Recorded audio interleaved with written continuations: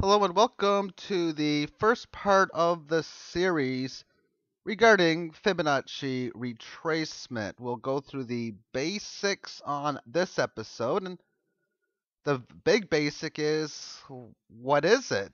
What is Fibonacci? And well, would it be a noun, a pronoun, an adverb? And yeah, it's a noun, person, place, or thing. Therefore, is it a person or some thing somebody named? And yeah, it's a person. And if you look at the name of it, it sounds very Italian. Oh, that's exactly what this is. A gentleman many years ago who was Italian who wanted to calculate the increase of the rabbit population and came across this in itself. And that's all I'm going to be talking about within the creation and the origins within it. If you want to know more about that, the information is available within the web. Therefore, what exactly is the Fibonacci retracement? Well, first we need to know the Fibonacci sequence. Fibonacci sequence starts off with only two numbers, binary numbers. The first binary number being that of 0 and the second binary number of 1. You take the two numbers and you multiply them together. 0 plus 1 would equal 1. And then you continuously take the previous or the last number, which is 1, and you multiply the last one that you just made again, which would be 1. So 1 plus 1 is 2. So you take 1 again and you add 2, and well, that's 3. And then you take 2 and 3 and you add 5. You take 3 and 5 and you add 8, and so on and so on. And this can be done very easily within a spreadsheet. When you're working within one of these, you put in the number 0, say for example in cell A1, and you put in the number 1 in cell A2, and then you tell the computer to take this number, and what you want to do is you want to add its previous number, which would give you 1, and you can copy and paste this on many different, as far as you want to go lower, but this will give you is the retracement, or it's not the retracement, sorry, but the sequence of numbers, and they can go up pretty big.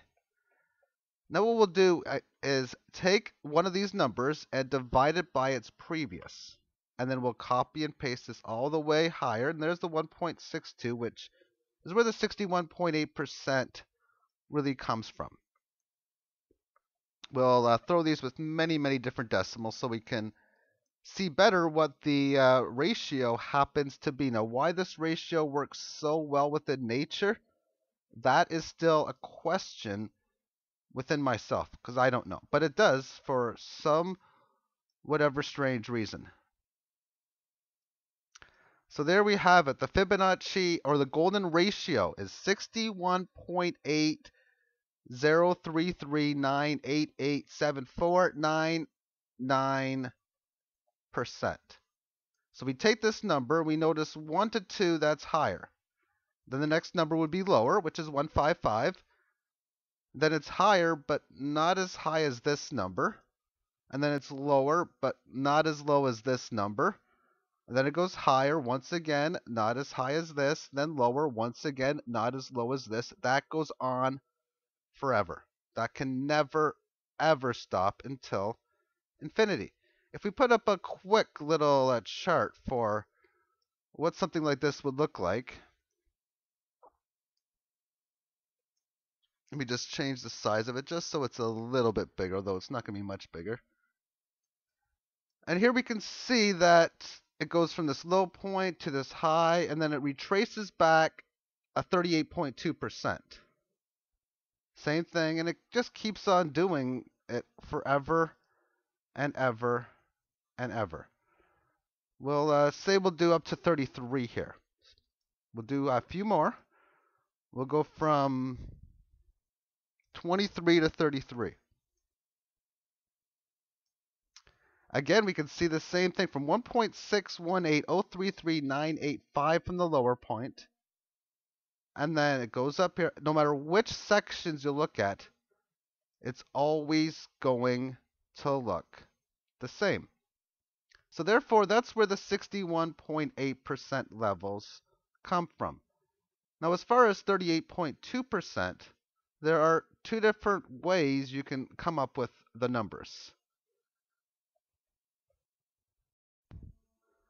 To start off, what we'll do is we'll take one of these numbers and we'll subtract it by 1 just to give it its actual percentage format. It says 62. We'll put in percentage and once again put a bunch of different decimals, 61.8034.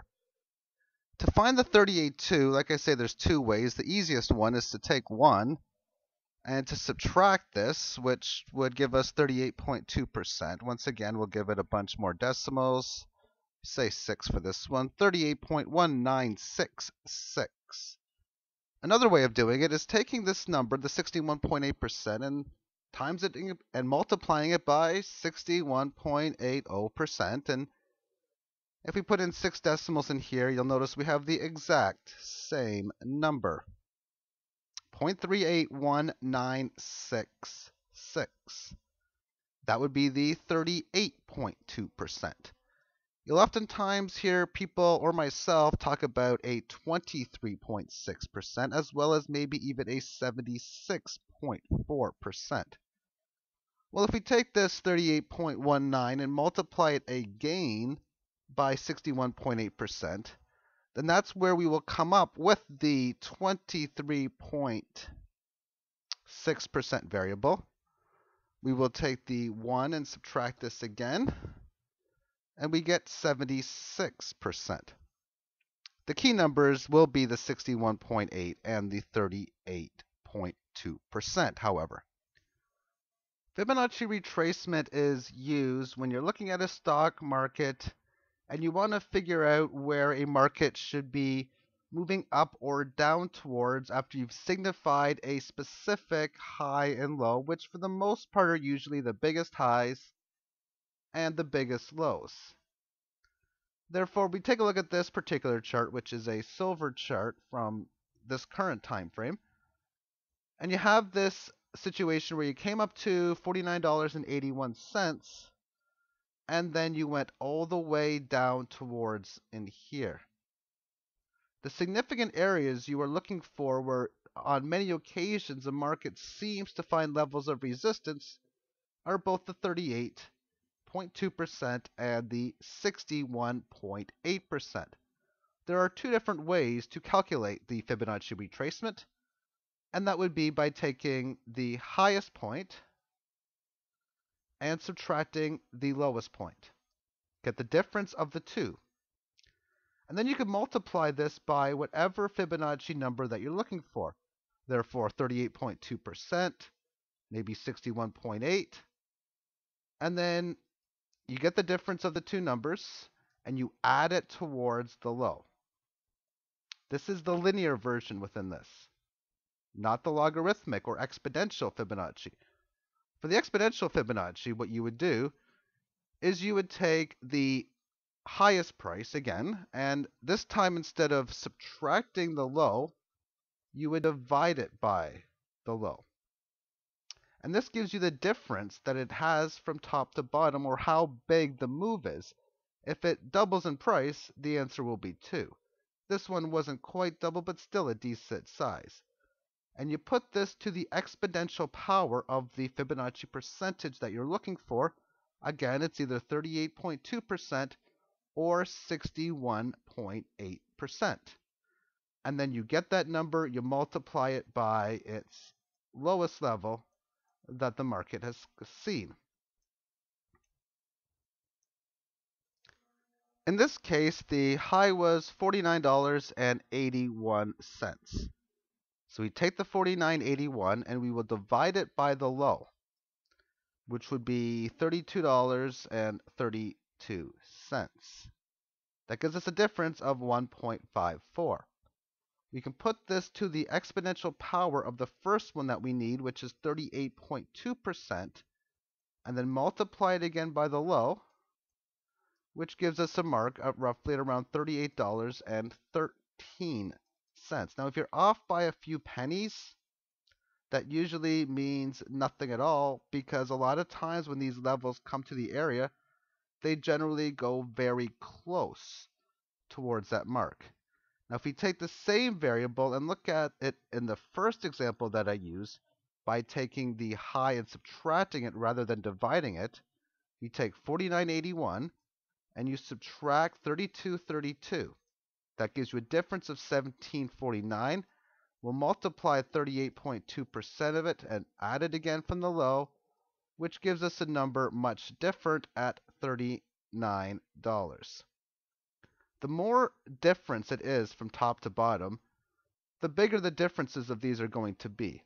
If you're looking at this on an intraday level, trying to calculate this low to this high, then they're going to work out very much the same. Therefore, when you have major markets where you're going from, say, 60 to 400 back to 130, it's highly recommended, on my view, to use exponential Fibonacci. When you're using shorter term time frames, it really doesn't make a difference whatsoever. Later on, we're going to talk more about this. We'll talk about finding confirmation, finding entry points, exit points, as well as so many different other things, and any questions that you may have along the way as well. One person mentioned, well, how do you know what the tops and bottoms happen to be? When you look at the tops and bottoms, it's very easy to find where the big highs and big lows happen to be.